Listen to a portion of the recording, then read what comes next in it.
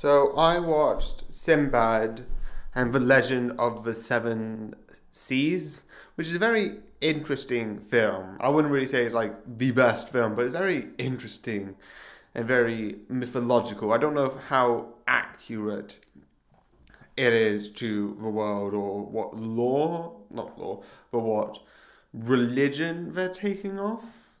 But it does seem really interesting with the idea of God and the life book, which I don't know if they've making up this version of a religion or taking it from another version, because I saw a bit of the film without I think I saw like one of the trailers, and then I saw, oh yeah, this could be a really good film to watch, just because like the god of discord, which is like disharmony and chaos, which I think is like, this is amazing and this is really interesting as a story. So yeah, definitely check it out.